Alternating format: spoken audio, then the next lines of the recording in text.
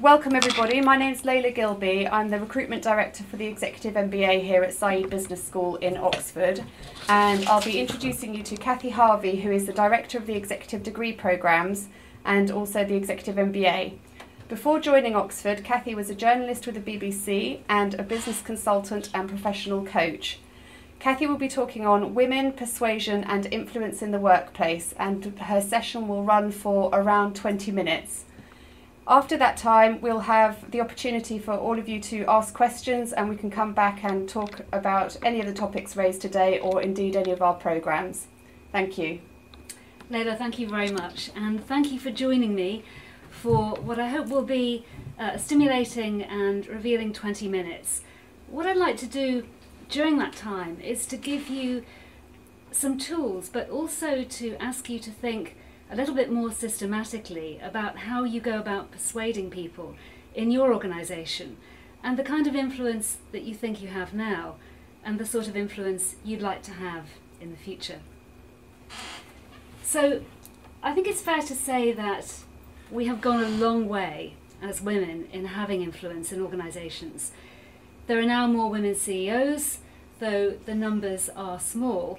And at the bottom of the pyramid, it's not looking too bad. As you get higher up the pyramid, things start to look a little bit less optimistic.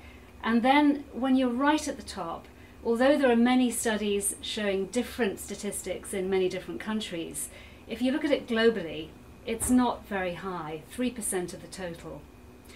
And for women as well who reach the top, being at the top is actually quite a risky business. Studies show that if you're a woman CEO, you're more likely to have been brought in from outside the organisation, and that means that you're far more likely to be toppled or to be ousted than someone who's come up through the ranks and may have more relationships and more networks than you do. So it's a very mixed picture for women. There have been a lot of improvements, and we're heading towards having a quarter of all women on boards, but still it's not a picture where half the population have equal representation. One of the most obvious ways of expressing this is, of course, the gender pay gap. The higher you go, again, the larger the pay gap is. And women are earning around 23% less than men, with senior managers earning 35% less than their male counterparts. That's not a statistic that most of us want to hear. But of course it's not all about pay. It is about having influence and being able to make a difference. There are other ways, of course, of being recognised. An Oscar is one of them, but Patricia Arquette, when she received her Oscar for Boyhood recently, made it clear that she wasn't willing to stand by and allow male members of the Hollywood community to earn more than women. She wanted to ask other women to make the ask and to demand equal pay. Of course, you could take the advice of the CEO of Microsoft, Satya Nadella, who most unfortunately was caught at a Silicon Valley conference for women recently, saying that actually it's not about asking, it's all about accepting that the system will support you, that if you're good enough, you will get the right raise as you go along. Afterwards, he said he'd been misinterpreted and he retracted and even asked women in Microsoft to write to him asking for a pay rise. So it was unfortunate for him. But in fact, we are taking his advice. Women do not ask. They don't ask for the next step in their career, they don't ask for the next project, and they don't ask, it would seem, for a pay rise as often as men do. Now, this is a very controversial subject, and if you think about yourself, you might ask yourself, how often do I request something in work? And you might think that you're actually quite assertive in what you do. But studies have shown that we're not quite as good or quite as forthcoming as men in asking for what we want. And probably the most famous study of this was by the economist Linda Babcock, who wrote a book called Women Don't Ask, and now she's written a follow-up book called Why Women Don't Ask. And in that book she details some of the experiments that she carried out, which showed that women were in fact less likely to initiate negotiations. And even when they did, their goals were lower and they ended up accepting less. She even looked at some of the MBA students in her own institution and did an experiment with them, and over half the men negotiated their salary, whereas less than 10% of the women negotiated. So they're figures that actually should give us some pause for thought. More recently, the Financial Times in the UK did a survey of salaries between men and women and discovered that the 3-year salary rise amongst female MBA students, or female MBA graduates I should say, was 9% below those of their male counterparts. So there's a long way to go. So why don't we ask for what we want? Again, there are many different views and many different studies about this. And I think it's a very complex picture. It's perhaps too easy to say that girls are brought up to behave well and not to ask, and boys are brought up to be competitive and demand.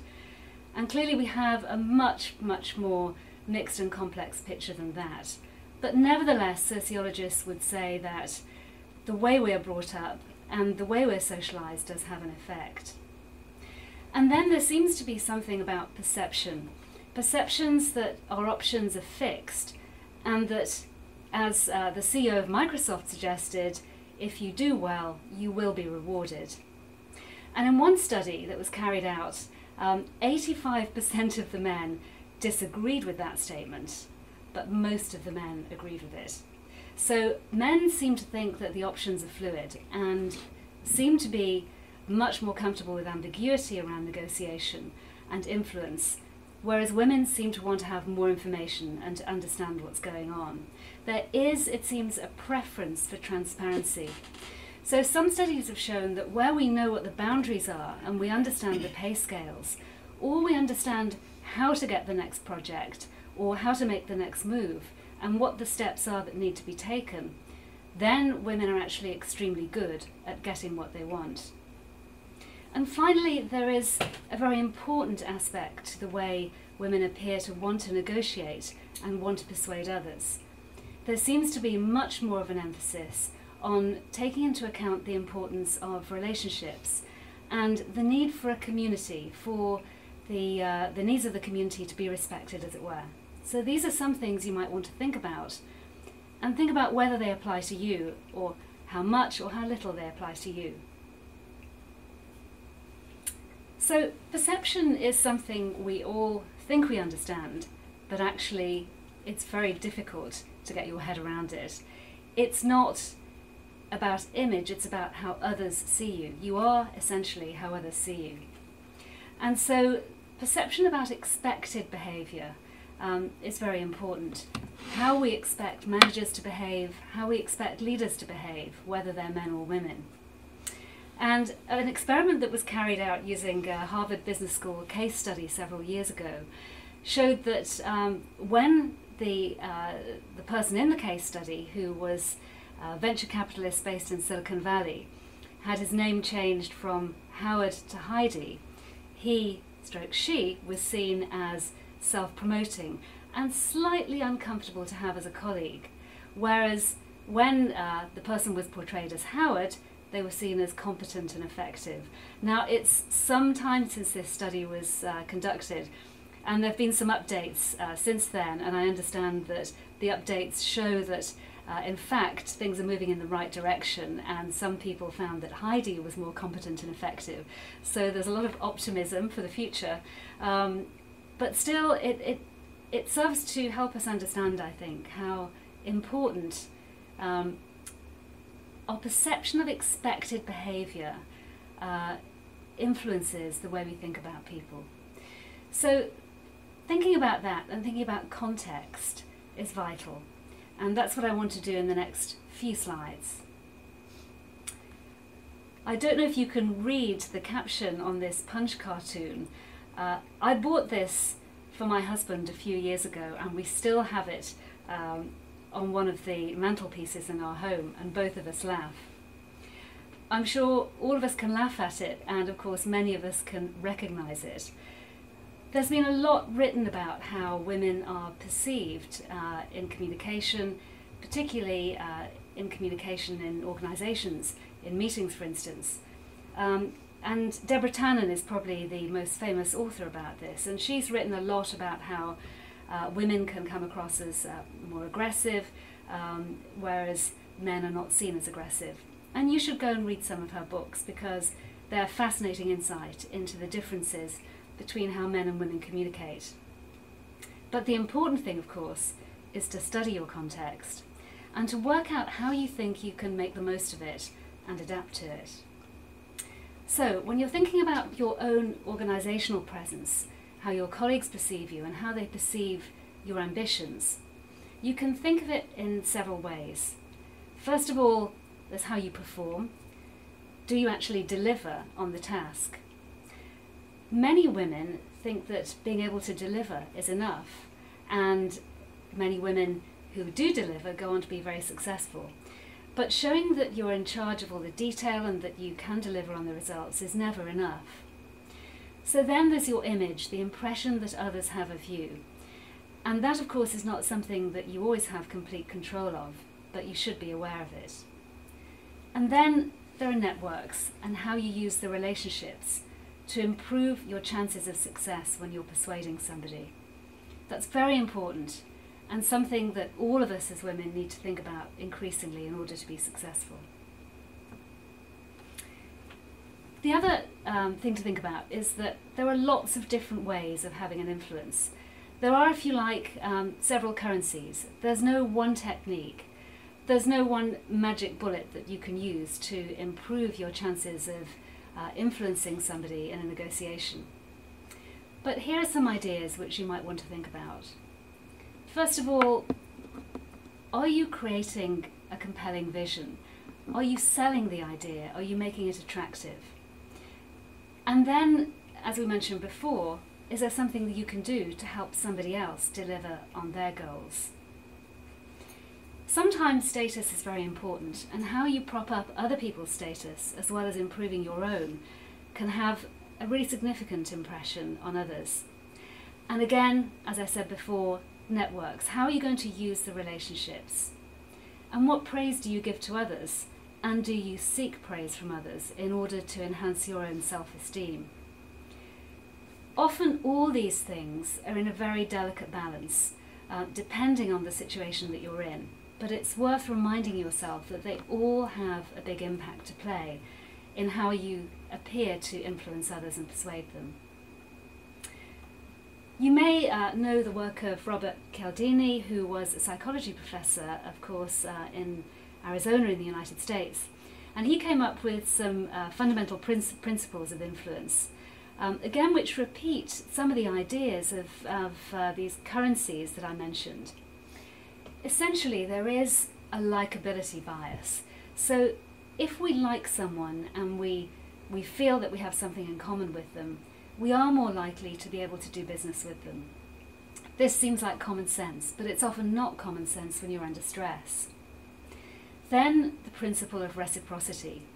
This is not just doing somebody a favour. This is doing the kind of favour for somebody that you would like to have done for yourself. So give what you want to receive. And then appeal to the kind of peer pressure and peer power that you have available to you. Look to others to confirm that you're doing the right thing. And be very consistent in the way that you seek to influence, as well as showing your expertise, and don't assume that everybody knows how expert you are. So these are, again, very clear principles, hard to put into practice in every situation, but great to remember when you're thinking about the next step in your career.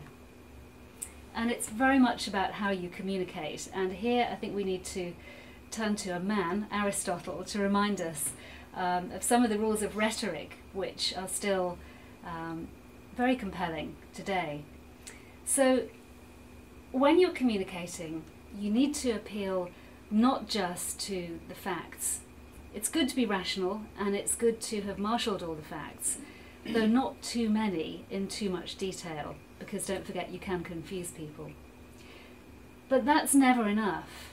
You need to appeal to the ethos, the authority, the trust and the values that matter both to the person receiving the message and the messenger. You need to be trusted, and you need to employ emotion in a good way. You need to back up your argument with stories which are compelling and appeal to people's motives as well as to their knowledge and understanding. One of the reasons that TED Talks are often so compelling is that you'll notice how many personal stories people tell and how the speakers in the TED Talks use those stories to get across a point that they want to make, which they think unites both the audience and themselves. So thinking about that, perhaps looking at some of the TED Talks that you've been most interested in yourself, is an excellent technique. So thinking personally and acting communally is what Sheryl Sandberg from Facebook advised people to do in her book Lean In. And she is a controversial figure to many feminists, but one of the things that she was trying to get across, I think, was something that's very positive for many women. The fact that we do tend to have a tendency to think very communally and think about the relationships within a negotiation and within a conversation means that we can appeal to the higher purpose, if you like, of our organisations when we're seeking to have an influence. So using the language of us rather than me is very important, and creating what's been called a relational account.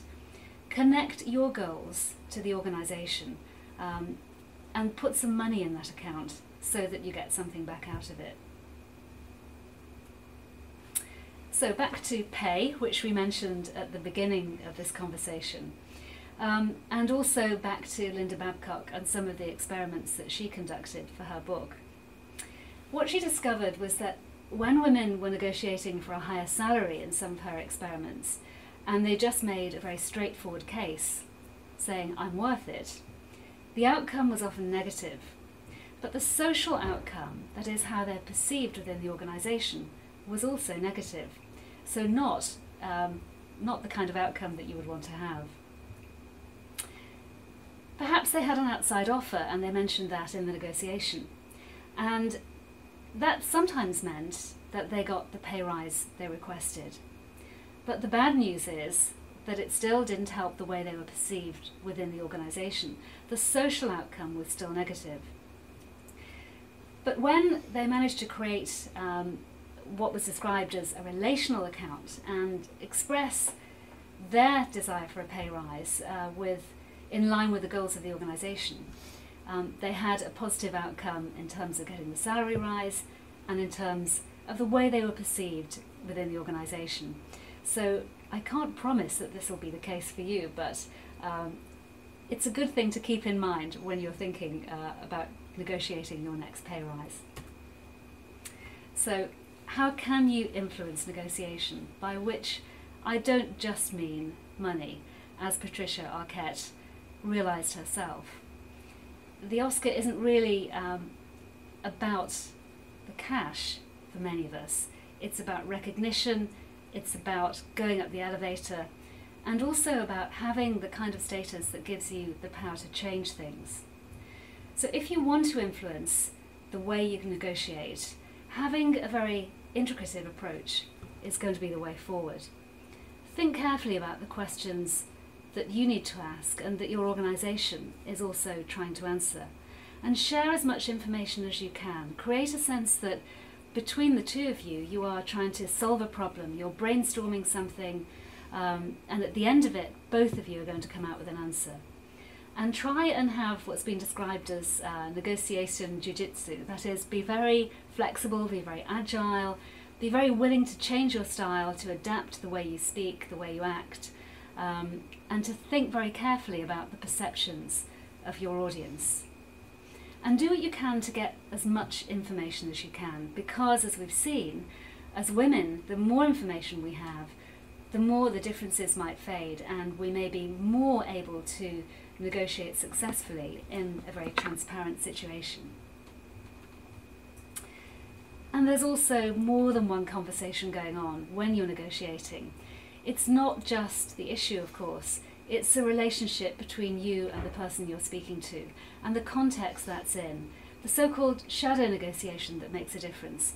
And that's why thinking about perception, thinking about expected behaviour, and really concentrating on diagnosing the context that you're in is very important. So, to make it happen, it's going to be complex. You need to think about the horizon that you have, the time horizon as well. How far do you go and how quickly do you need to get there? And think very carefully about the context. How are you seen in that context? Be flexible, adapt, and be willing as well to actively manage the perception that others might have of you. And build some trust with the people you need to negotiate with. Put some money in your own bank to influence. Find some currency. Discover which currency works best for you and make sure you use it in the best possible way and to the best advantage. And remember Aristotle, logic and detail and facts are not enough. You need to appeal to emotion, and you need to appeal to people's values and beliefs. And also use the principle of reciprocity. Think about your networks and think about who owes you a favour and who you can do something for. Give what you want to get back. Perception, behaviour and context. Remembering these three things are really going to help you as you think carefully about your own next step. And don't be afraid to ask. We shouldn't be taking the advice of the CEO of Microsoft, that's for sure. Perhaps Patricia Arquette might be the better option. So I have really enjoyed discussing this with you.